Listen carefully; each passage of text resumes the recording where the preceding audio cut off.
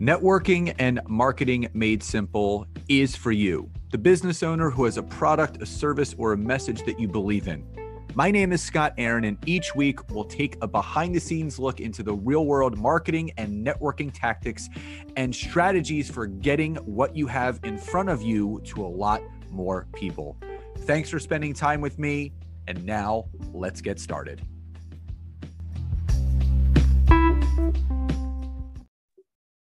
Hey, everybody, and welcome back to another episode of Networking and Marketing Made Simple. Super excited for today's episode because we are going to be talking about winning, not just at life, but winning in everything. And Carolyn Wilman is, I would say, the go-to person to learn how to win in whatever facet and whatever aspect you're looking to.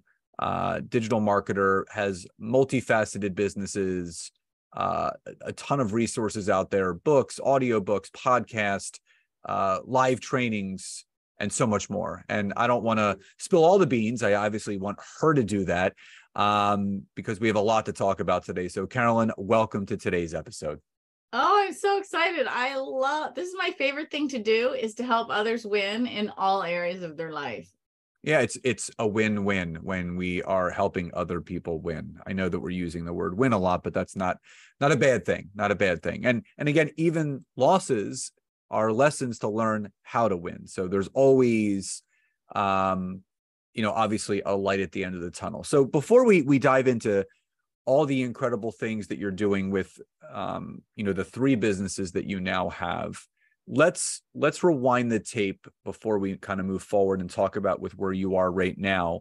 And if you could press stop as that tape is rewinding, and you can stop at a particular moment in time that you remember being that catalytic moment that kind of thrusted you onto this path of not just self-discovery, but entrepreneurship and expansion and wanting to do everything that you're doing now. What was that moment for you?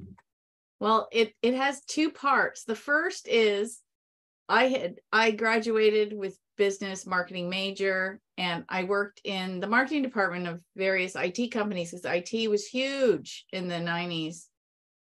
And I got caught in the dot-com bubble, and I was unemployed for a long period of time.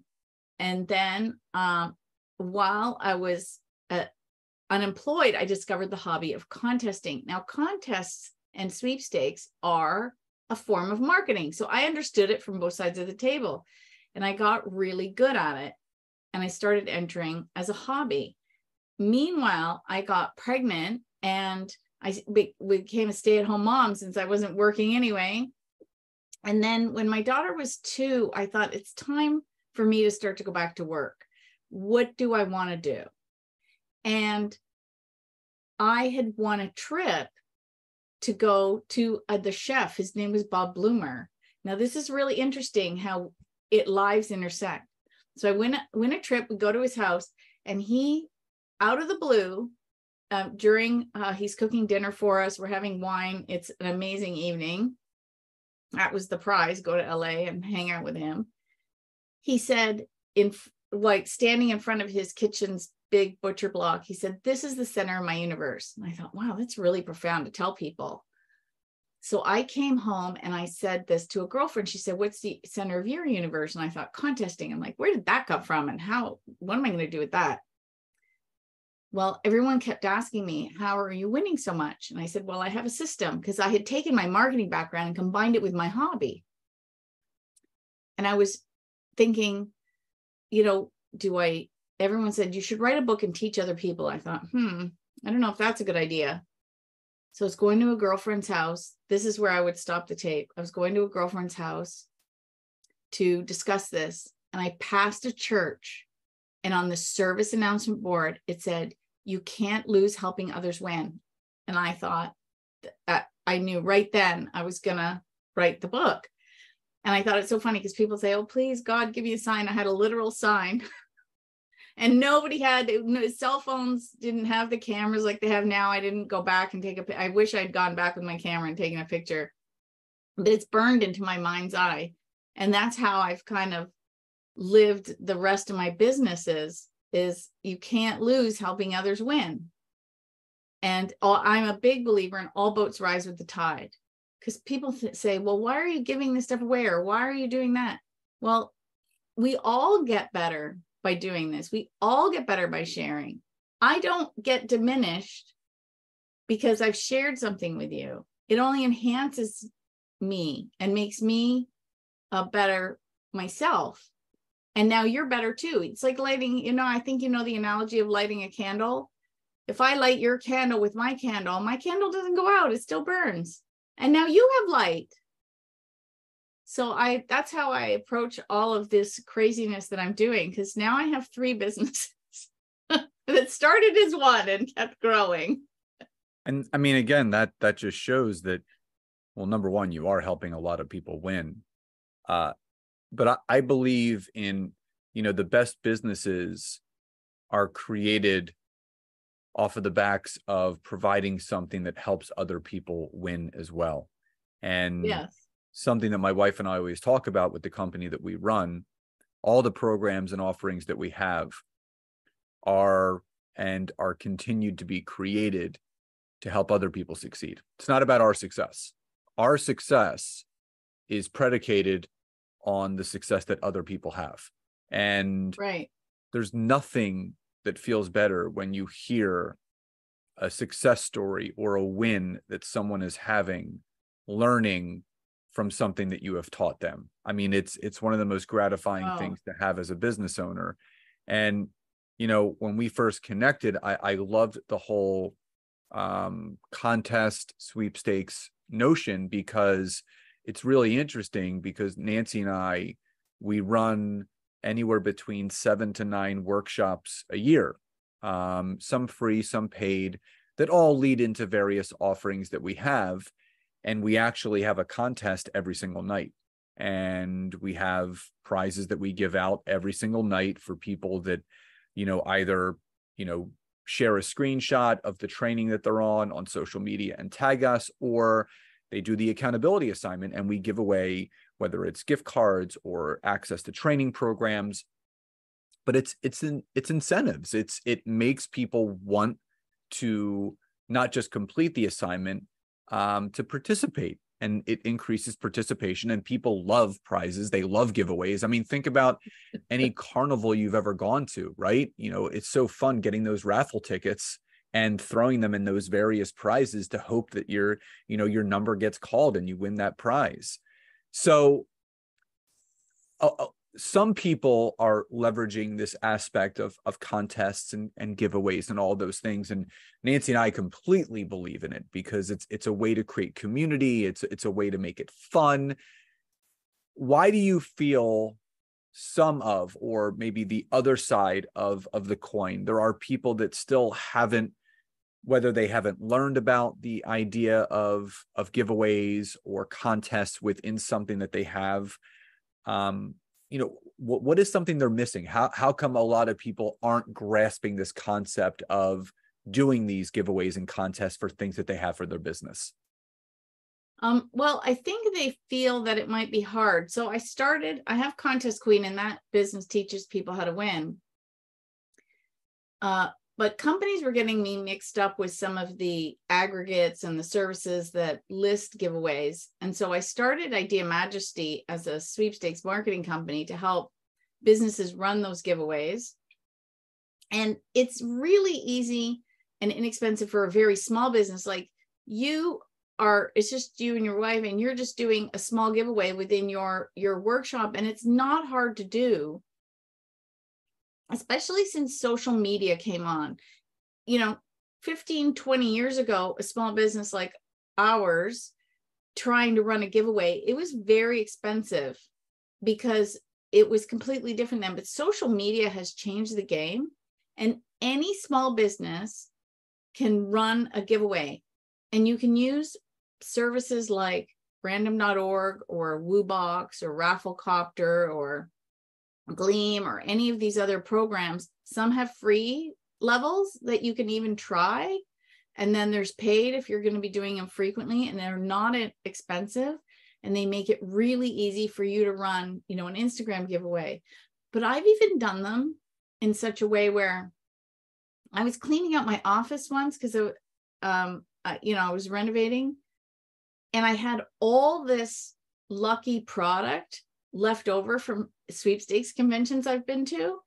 And I thought, I have no use for any of this. And I literally made 5 different piles on my carpet, took pictures of it, stuck it on Instagram, one a day, and said, leave a comment to win this prize pack. And then like 3 days later, I was doing a draw and I was mailing off these packs. That was the cost. I didn't pay for the stuff. It didn't cost me anything to put it on Instagram. It was basically an envelope, and postage was the expense for running a giveaway. It doesn't have to cost a lot of money for prizes if companies feel inhibited, especially if it's tied to your brand. Like, it doesn't make sense for a florist to be giving away an iPad, but maybe flowers for a year would be more appropriate. And how much is that going to cost them? Not a lot, just the promotions. And then it gives them something to put out there. Then they could be featuring the lucky winner, because we're always looking for more content. And that's actually something a lot of companies are missing out, is what I call back-end marketing. They're not following up by showing the winners or announcing the winners and saying, hey, keep following us because we have a giveaway every month, or something like that. Yeah, it's interesting. They always talk about the fortune being in the follow-up. And there's the front-facing aspect of things where you connect with someone, you make an offer, whatever it is. But staying in touch, nurturing, whether it's a lead that's come into your business or a contest winner, it's so important not only to follow up with those individuals, but I'm a big believer in social proof, in the sense of, showcasing certain aspect of your business. So highlighting the winners of a contest, really showing the aspect of how your business works. In your case, helping people with contests and giveaways, showing the success stories that other companies have utilized by following your system, how it's helped them grow their email list, how it's helped them grow their customer base, and ultimately how it's helped them grow their revenue. Because again, we're always looking for new, fun, and inventive ways of impacting people in a positive way. So you hear people that they do quizzes, right? So, they have quizzes. Yeah, they have quizzes on their websites where it gets people to know each other. Nancy and I have a business assessment that people can go to our website and they can take a free business assessment. So what Nancy and I really love to focus on is helping people really figure out the bottleneck or the holes and gaps that they may be missing in their business, and how it can be, provided a solution with something that we have to offer. But giving people that free business assessment helps them turn the mirror around, where you're giving them something free that's very valuable. Because again, when someone learns a little bit more about their business and what they may be struggling with, now they have a problem that they are clearly aware of, and now they just need to search and seek that solution for it. So let's use one of your 3 businesses as an example. Let's talk about the contests and the giveaways. So for, let's say, I'm just going to give you an example, a small business like the ones that you and I run. So let's talk about maybe someone is in the coaching and consulting space. They have courses, maybe they have a membership, programs, group coaching. How can someone leverage the aspect of contests and giveaways to grow some of the offerings that they have? Well, I would say tie it. The first thing they should do is always tie the prize into what they're doing. Like I gave the example of the florist. If you're doing coaching, you might give away one session. Like I do that every month. I give away a free one-on-one with me. So I teach group classes, but every month I give away a one-on-one as a prize. So the only cost to me is my time for an hour to teach somebody one-on-one, and people are so excited. It's a great prize. And so if you're a coach, someone might appreciate 1 hour, and you don't even have to do it every month. You can do it every 6 months. It depends on what your business model is. and it's very inexpensive. And then you can just post it on all your, I post everything on all my socials. I send it out to my email list. I put it on Instagram and Facebook and Twitter X, and TikTok. I love TikTok. TikTok's a lot of fun. And then don't forget the other areas. I put it on YouTube posts. I always remind people about all the things that are written, like my blogs and my classes and my calendars. And I put that as a post on YouTube. And you can use it in multiple forms. So you could do a reel and a post on Instagram and then share it to your stories. It doesn't cost a lot. It's just a little bit of time. And they could use it to enhance visibility for their business. And they could even make it fun. They don't have to just say, hey, I'm here to do a giveaway. They could maybe give an example of the coaching of what people could learn, or do those, oh my gosh, they're so fun, those videos where you play two different people and it's just you. They could do that. They could give an example and then draw people into their giveaway. And then once people are into their giveaway, then they have, a mailing list. Part of the giveaway could be, hey, you get a few extra entries if you sign up for our newsletter. I just love the aspect that people can utilize contests and giveaways to get people into a program, right? To sell an offering, but also you can reward those people for the ones that are in your program. So an example, Nancy and I have a high level mastermind. So, and we follow the teachings of the 12-week year. I'm not sure if you're familiar with it, but it's kind of like chunking down your goals into 90 days. And it's a common practice that people have for business. But an example could be, for everyone that is, working on their 90-day goals, the person who completes their 90-day goals in the shortest amount of time can win a bonus session with myself and Nancy. So but they act as motivators. But here's the thing, the interesting thing about that, yes, there's going to be a winner, right? There's going to be a winner. There's going to be someone that completes it in 30 days, but it's allowed those other people to go for it, which is going to allow them to really try to win that contest. But they're also going to win in the end because they're starting to check those boxes of the things they need to do to move the needle of their business forward, which means they're going to have some external wins as well. So I love that. Oh, yeah. So the other thing that I was very interested in learning from you is I love business evolution. You start with one business, something else comes up, you lean into that, you start that. So you have 3 businesses now.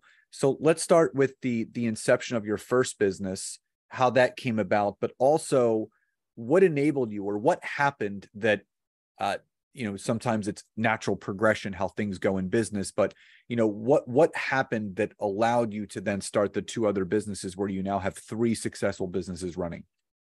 Well, it's interesting because I started Contest Queen as, I call it a hub of all things contesting. And so I was helping businesses even then as the Contest Queen, but it was getting really muddled. I discovered that, as a marketer, the message was getting muddled between teaching people how to win and helping businesses win, running giveaways. And so I even had a colleague say, hey, you really need to split these 2 aspects of what you're doing, because then it'll have a delineation and be more clear. And I kept putting it off. And let's see. So I started Contest Queen in 2005, and almost 10 years later, I thought, okay, I really need to listen. And then I finally split it off and I created Idea Majesty. But I remember distinctly when I was purchasing the business license, I had this intuitive knowing that there was a 3rd business, and I thought, oh no. And I put it off. And then when I purchased, and in 2008, actually, it'll go back to 2008, Helene Hadsel asked me to republish her books because no one else was going to do it. And I said, okay. And then I did nothing with it. And my life, did a little bit of a roller coaster. I got a divorce. We went bankrupt. I nearly lost my businesses. So, it was amazing that I got through that. And finally in 2019, I thought, oh my gosh, her only living, descendant, well, her son, she has grandchildren, great grandchildren, but her son Dyke was the only one left. And I thought, if I don't contact him and buy the rights to all of her work, this is going to die. And I bought the rights to her work, but she had more than one book, and one was contest related. The other three were not. And I stuck them on my marketing site. And I had a colleague, he goes, those don't belong there. I go, I know. And I kept putting it off. And then this year, I bought the rights to 10 more books by, coincidentally, her second publisher, Tag Powell, and his wife. And I thought, okay, I can't put this off anymore. So I started my third business. So one teaches people how to win, one teaches companies how to win. And the last one is called Words for Winning. And it's all books about positivity, mindset, all that kind of good stuff, manifesting, you name it. Well, everything is intertwined and interconnected and succinct. What would you say, of the three businesses that you now have that are, obviously piggybacking off of each other? It's all about helping people win. What do you see right now? Obviously, you've been in digital marketing for quite some time now. So you've seen all the changes, pre-social media, social media, everything else that's going on. What are the biggest reasons why you feel people aren't fully taking advantage of a lot of the minute aspects of what we can do to really differentiate our businesses, whether it's, having quizzes, whether it's having assessments, contests, giveaways?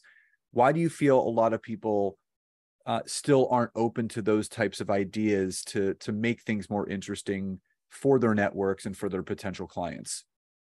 I'll take it back to, marketing 101. They don't have a plan. So I've even got a blog post on this.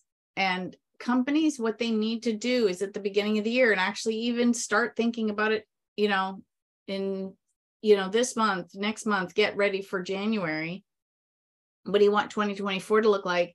And map out what are you doing? When are your course? So for example, for you, let's map out 2024. When are your courses? What classes are you teaching? Which ones are free? Which ones are paid? When do they start? When do they finish? What are you giving away during those promotions? Line it all up. And then say, oh, we're doing a freebie one in February. We can start a giveaway in January to drive not only traffic to people that know about it, but get a winner in there to have them. So you want to plan that promotion for February or for January. But what I see all the time is December is, I call it sweepstakes season, because every company that you can possibly think of has giveaways online and on social media, it's giveaways. Sweepers that normally enter an hour to 2 a day could enter for 8 hours. Like, there's so many giveaways in December. It is crazy. And a lot of companies, some of them, they don't even look like they're planning. They just think, oh, everyone's doing giveaways now, we should just hold one.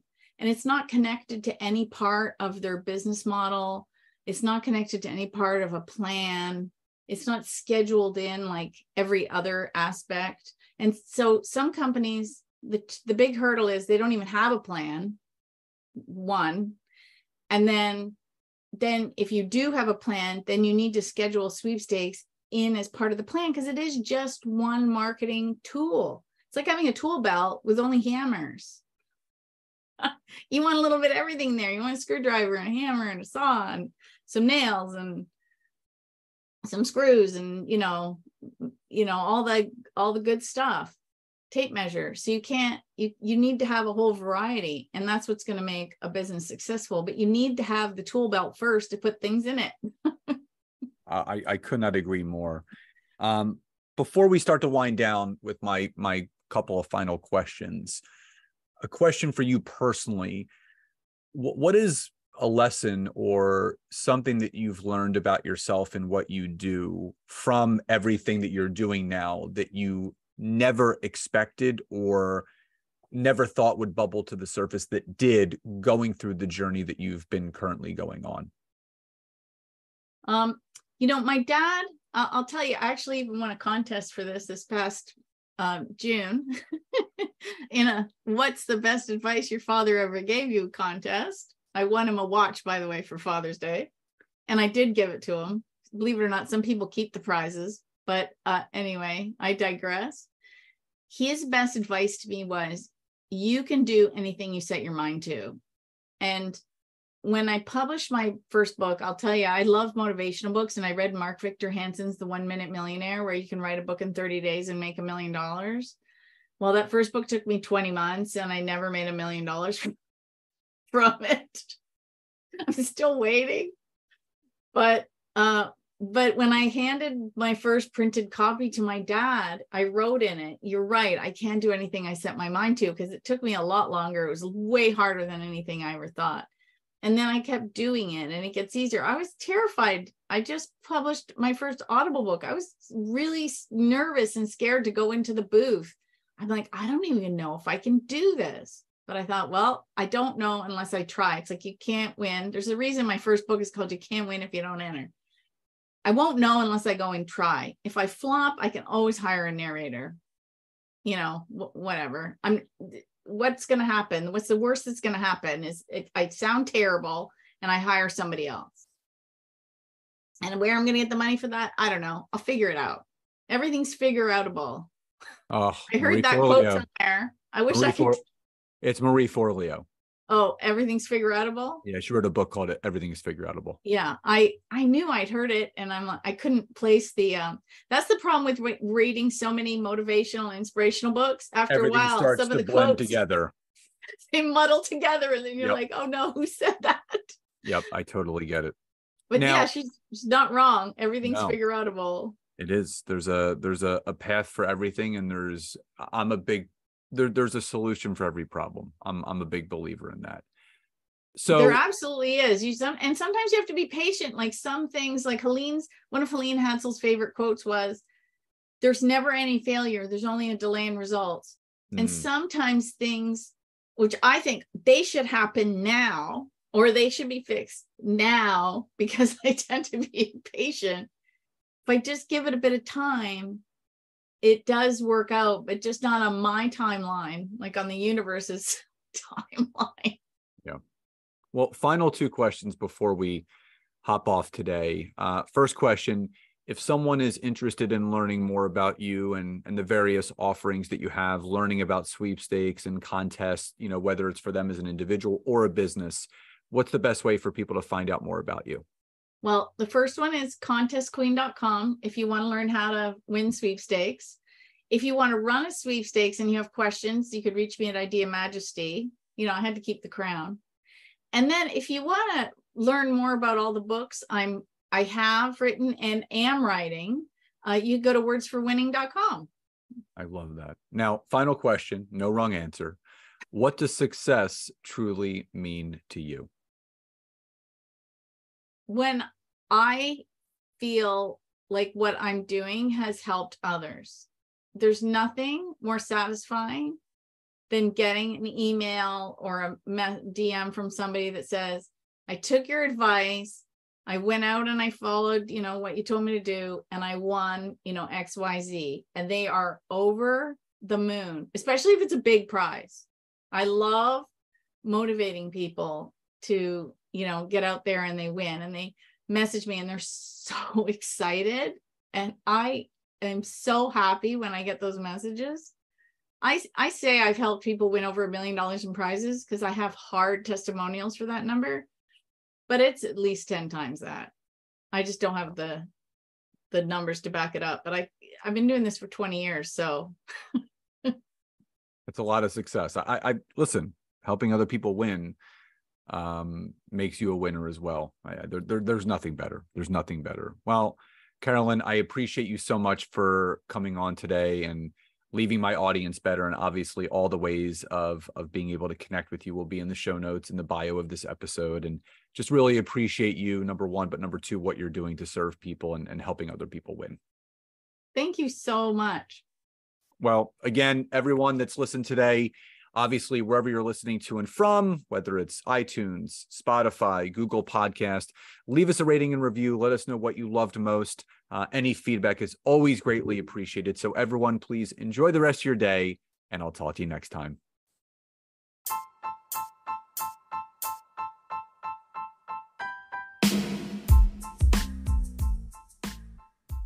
Thank you so much again for checking out today's episode. And if you are listening through iTunes, Spotify, wherever you are, please leave me a rating and review. Let me know what you loved, what you would like to see improved, or ideas you have for future episodes. And if you are interested in taking your business to the next level, don't hesitate to go to my website, www.scottaaron.net, where you can schedule a free discovery call with me, where I can learn more about you, your business, what you're struggling with, and how we can work together. And don't forget to check out my wife, Nancy, and mine, our free community on Facebook called LinkedIn Leads for Life. We would love to see you in there. Have a great rest of your day. And thank you everyone for your support. Grateful for each and every one of you.